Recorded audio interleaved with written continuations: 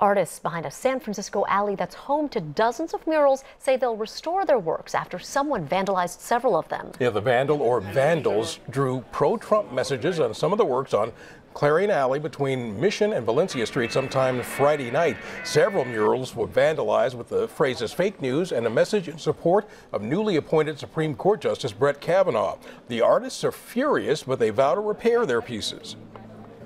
They didn't go and paint their own pro-Trump mural.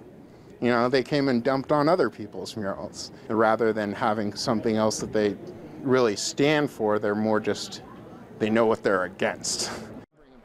The murals have been vandalized before, but the muralists we spoke with today say not in this manner.